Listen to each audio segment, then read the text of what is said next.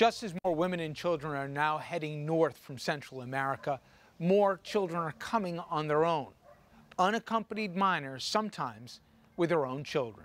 It is a part of the immigration crisis my daughter has taken a lot of interest in, and she picks up the story from here.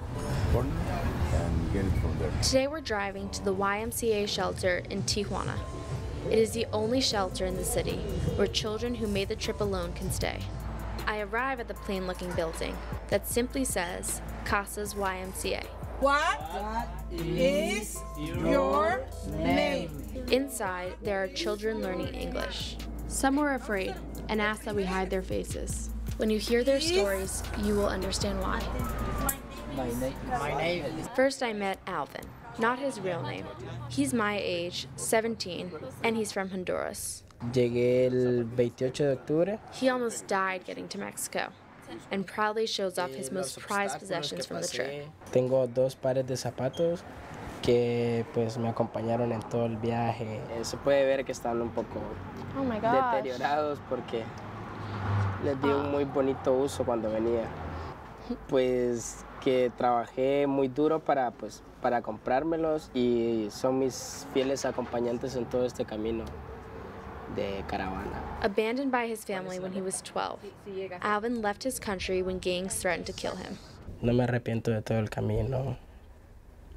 Fue una muy bonita experiencia para mí. Todo lo que pasó en el camino, pues eso ya lo dejé atrás. Fue algo que pasó y gracias a Dios estoy bien, estoy acá y pues. Life in the shelter is good for him. Like the others, he is given clothing, soap, deodorant, and toothpaste. They also have good food and a place to eat it, computers they can use, and a place to stay. Muy bonitas.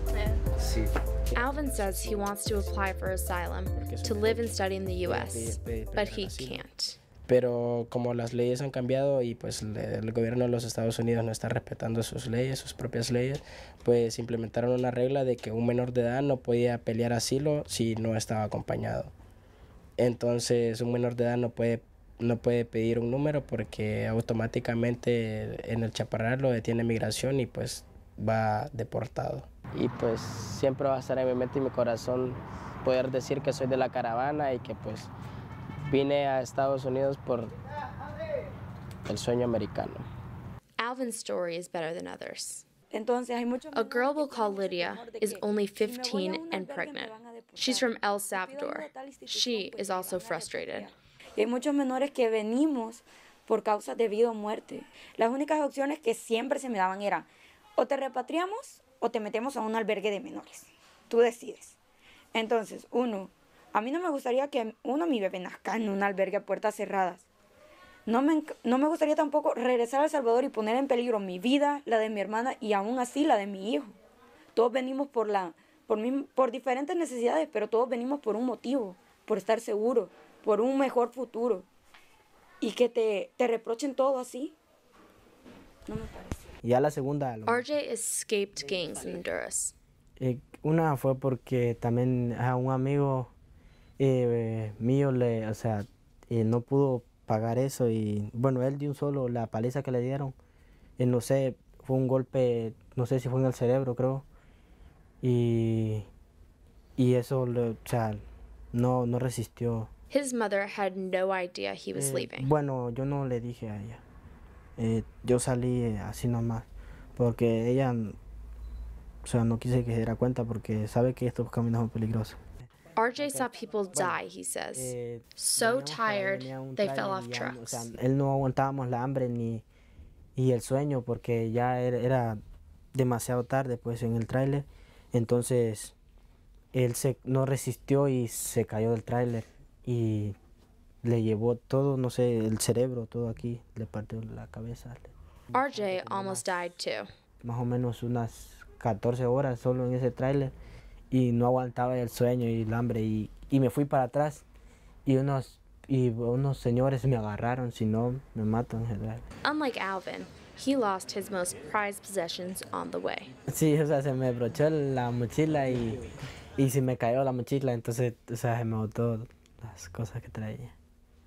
Traía unas camisas y una Hay un carrito que siempre me ha gustado.